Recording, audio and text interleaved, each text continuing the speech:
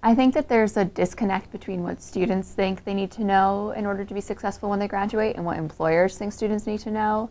Our office is kind of a conduit of information, so we try to talk to employers and talk to students to kind of relay information back and forth from each party. But sometimes the message gets misconstrued, sometimes the students don't hear the message, and we really rely on faculty and staff on campus to help us get that message across too. And so we're just kind of one cog in the larger clock of getting students to graduation and into their employer. I think students need to start thinking about their holistic career development, frankly, before they even set foot on a college campus, whether it's Cabrini or any other institution. Start conversations with families about their skill sets, what they're good at, what their strengths are, what's going to make them successful, and move forward on that when they come to Cabrini or whatever college they go to.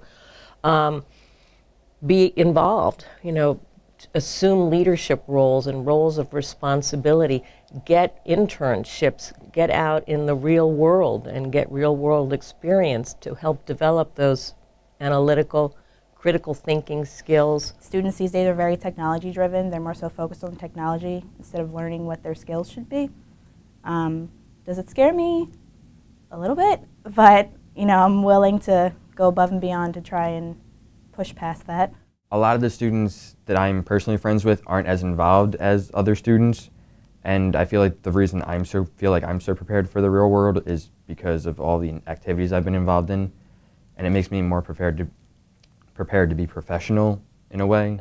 Students sometimes hear what they want to hear, not what they need to hear, and so sometimes I think we have a lot of information and a lot of resources for students within our office, but also across campus. A lot of offices want students to be successful, but sometimes students aren't ready to be successful until they're ready, and sometimes that's after they graduate, sometimes that's not until senior year, sometimes that's you know, freshman year. Students, you know, we have a lot of go-getters that come through our office, so I think it just depends on the college working to find out what each student's readiness period is, if you will, and then working with them at that point.